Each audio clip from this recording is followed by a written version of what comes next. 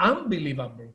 People who don't work in the tobacco control arena and in tobacco control, public health, field, when you explain to them in simple words what's the e-cigarette or what are these alternative products, they don't understand why there is any controversy or any, intense debate about these products. They don't get it.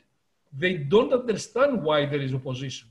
But people who know what's the tobacco control arena, we see that things are very, very different. You know what?